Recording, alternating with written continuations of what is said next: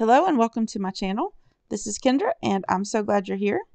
Today I'm sharing 5 fun fold cards that I made with the December of 2023 Crafty Courtyard Kit called Bookworm. I'm using the sketches from my current quarterly card challenge number 12, and I'm turning 5 of these sketches into fun fold cards, so I'll be modifying the measurements a bit from what's shown on the sketches. I recently shared an unboxing video that shows all of the contents of this kit, so if you missed that, it's linked above, but here's a brief look at what all is included. If you're not familiar with the Crafty Courtyard Kits, they're one of the monthly subscription products available from Pink and Main. The base price is only $34.99 plus shipping, which is based on your location, and they usually ship around the 15th of the month, but you can still purchase the kits until they sell out. What's great about being a subscriber to any of the monthly subscription products is that you receive 15% off of all products in the store anytime you shop, as long as you're an active subscriber. So it's definitely worth it to sign up. If you'd like to subscribe, I'll have a link in the description box.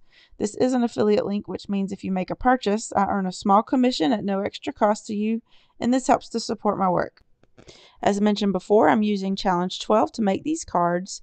The printable includes cutting guides for 6 sheets of pattern paper and 15 card sketches with instructions.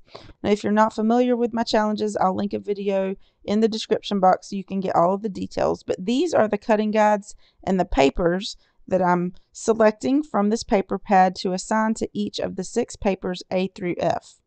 Now, I love that these are double-sided because if I don't like 2 of the patterns together, I know I can always flip it over. But I chose all 6 of the papers with the polka dots on one side because I know that those will go together no matter what. And I just want to quickly point out a few things on the cutting guides that are really helpful. There's scissors shown to indicate which line should be cut first. And there's arrows on each of the pieces to show which way the piece will be facing. And that's helpful to know if you have directional patterns that need to face a certain way. And there's also numbers for each of the pieces which indicate which sketch number that it goes with. Now, off camera, I cut each of my papers according to the cutting guides, and I also cut my layers and card bases from the colored cardstock in the kit. And since these cards will be fun fold cards, I've adjusted some of the measurements a bit, and I'll explain that as I show putting together the cards. I've sorted all of these pieces into these cellophane bags to keep everything organized. I used to use smaller bags, but I decided to switch up to bigger ones since some of my stamp sets or papers wouldn't fit in those smaller ones, and I really like these. But anyway, these are ready to go except for the focal point and the sentiment, so that's what I'm going to do first. I'm using my Misty stamping platform, and I've placed a half sheet of Express It blending cardstock inside, since it's great for use with Copic markers. And I've laid out all of the stamps, spacing them out so that I can use the coordinating dies on top to cut those out when I'm done. But I'm using the Pink and Main Asphalt ink, and I love that it has this handle that you can use to apply the ink. This comes with the ink bundle. I'm applying pressure with my air hockey table pusher, and since these are new stamps, they still have a little bit of that sticky coating on them, so I'm just stamping it a few times to make sure that it has a nice crisp image. Next, I selected Copic markers that match the colors of the kit to color in my images, and I will list each of the colors that I used in the description as well. I'm only going to color a few of these images on camera to save some time, but after coloring all of these, I took the coordinating dies and I taped them down onto the images using some mint low-tack tape. And I've shared this tip before, but in case you're not aware, you can keep the dies taped on top of your first half sheet of images and use it as a template for the other sheets if you're using a Misty stamping platform. That way you can stamp more images and then add the next sheet behind the ones that are already out, and you don't have to keep attaching the dies with the tape. But after running this through my die cut machine, I carefully removed the die cuts, trying to keep the dies stuck down in place so that all I have to do is line up the next half sheet of stamped images behind it. Okay, so let's get to putting together these cards. For this first one, I have a 4 1/4 by 5 1/2 inch panel in the Barbershop Blue cardstock and a 4 by 5 1/4 inch panel in the tan brownstone color. And this fun fold will have a smaller card on top of these 2 panels. And I decided to use the stencil from the kit, and I'm using some Pink and Main embossing and watermark ink, and I'm applying it directly on top of the stencil onto the tan card panel.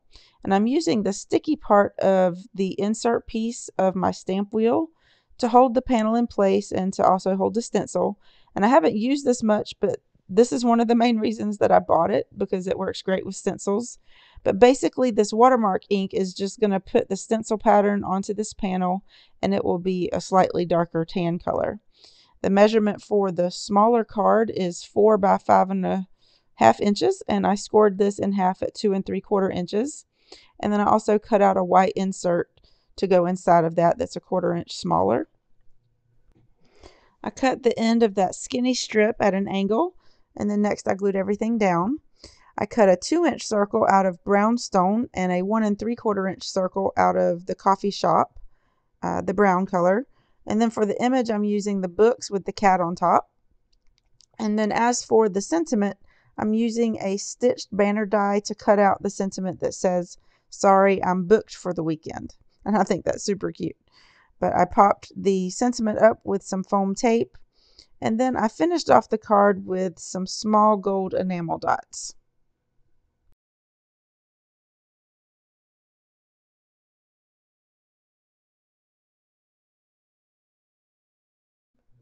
For the second card, I'm sharing a landscape gatefold card with a belly band. I used the brown coffee shop cardstock, and it was cut to 4 1/4 by 11 inches and then scored at 2 3/4 inches from each end. And this will need a white panel glued to the inside, but I'll just do that later. But I have a 1 3/4 inch strip in that middle school blue that's 11 inches in length, and then I've wrapped it around the long end of the card for the belly band. And I know it's not quite long enough to meet in the middle, but I'm going to hide that between some of these layers with the other pieces. So I glued the striped pattern across the front, and then I'm going to glue the 3 1/4 inch square layer to the back side of this strip. And then I'm placing the 3-inch square pattern piece on top, and to keep it level, I added a couple of scrap pieces to the back of that pattern paper piece. And then for the image, I'm using the stack of books with the coffee cup on top. And then I cut the sentiment into a strip to go below that says "Just one more chapter." And then to finish off the card, I added 3 dots to the top right hand corner, 3 of those gold enamel dots. And I did this on the square instead of putting it on the card base, because I want the belly band to be able to slide freely without getting caught on anything. And this pretty much finishes up card number 2 using sketch 4. For card 3, I'm creating a barn door fold using sketch 10. So for the card base, I took a half sheet of the On the Green cardstock that measures 5.5 by 8.5, and I cut 2 inches off of one of the ends. The inside panel measures 4 by 5 1/4, and I'm using the same brownstone color on the front as well. And that piece measures 4 by 3 1/4, so that it can be a layer for that 3 3/4 by 3 inch polka dot pattern paper piece. And I'm using a paper punch to cut off the end of the 1.5 inch piece to make it a banner. And then for the image, I'm using the books with the shelf and the sentiment that says "Just a note to say hello." I decided against using the green layer behind the image that I originally planned to use that was shown on the sketch, but I ended up cutting out the sentiment with a small rectangle stitch die from a previous Crafty Courtyard kit. And again, I added a few gold enamel dots to finish off the card. For the fourth card, I'm using sketch 13 to make a top fold card with a flap. I have a 4 1/4 by 5.5 inch panel from that middle school blue cardstock, and for the top folding part, I'm using one of the white sheets of ice rink cardstock that measures 3.5 by 11 inches, and it's scored at 5.5 inches. I really love the patterns on both sides of the paper, especially the plaid, but I didn't want them to clash, so I just decided to go with the polka dot patterns. And for the strip that holds the circle piece for the flap, I used a 3/4 inch strip that was 8.5 inches long, and this is going to be glued behind that white card base on the top of the panel. And I scored this at 4 inches, and then I realized that I needed to cut off 1/2 of an inch so that it doesn't hang over the edge of the card. But I have a 2.5 inch circle from the middle school blue cardstock that will go on the end of the flat piece. And I used that same paper punch to cut out each of the strips into banners. And then I glued everything down. And I decided to cut the front part of the card base below those banner pieces, because I didn't really like the white that was showing. So I'm just using my Fiskars Spring Assist scissors to cut along the bottom there. Even though you still see white from the back of the card base, I like that the front part is shaped a little bit. And then next I added some thin gold stickers along the edges of each of the banners. And then for the image on this card, I used the open book with the flowers for on top of the circle. And since I colored the flowers in orange, I wanted to pull in more of that color. So I cut a smaller 1 3/4 inch circle out of that Wildflowers cardstock. And then for the sentiment, I wanted it to go below the book. So to make it not hang off the sides of the circle, I used the pencil to mark where it needed to be cut so I could line up the pencil marks in my paper punch. And then I popped this up with some foam tape.